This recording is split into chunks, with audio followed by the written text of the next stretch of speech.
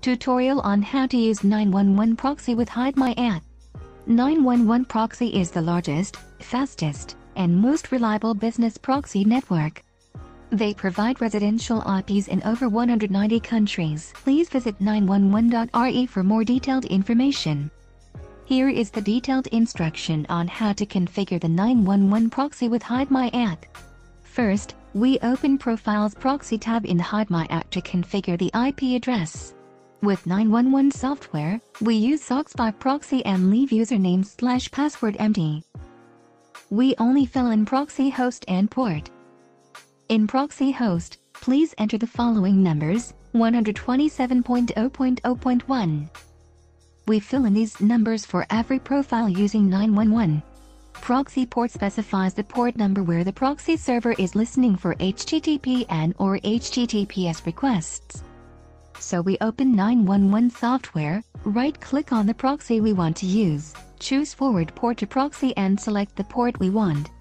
We can see that there are 3 ports available, are 5000 to 5002. We can choose any free port. Then we fill in the corresponding port for each profile in Hidemyacc.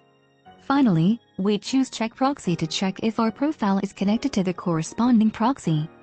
Repeat these steps to configure each profile with 911 Proxy. Now, we can create and log in multiple accounts with Hidemyacc and 911 Proxy. Remember to check IP addresses information before running each profile in Hidemyacc. We recommend checking your IP addresses on getip.pro because this is the website showing all of your computer's hardware fingerprints and IP addresses detailed information. On getip.pro, we only need to check if your IP address has been changed yet. Other specifications will be automatically changed by Hidemyacc. Sometimes, the zip code on getip.pro is different than on 911, but we don't have to worry about that. Here are some tips for you. 1. In the proxy settings section of 911 settings, if you want to share ports to Hidemyacc, you will have to choose other proxy tools. 2. Default settings of 911 only allow you to share 3 ports. If you want to share more ports, you configure the port forward section. For example, if we fill in 5005, then we can share 6 ports at the same time.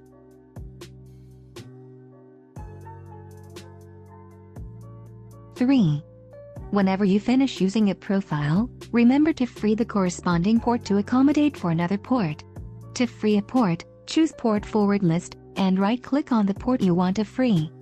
Choose Free this port to free the selected port, or choose Free all ports to free all using ports. 4. Before running a profile, remember to check the port section in the proxy tabs.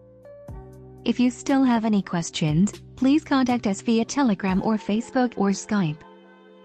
Wish you success.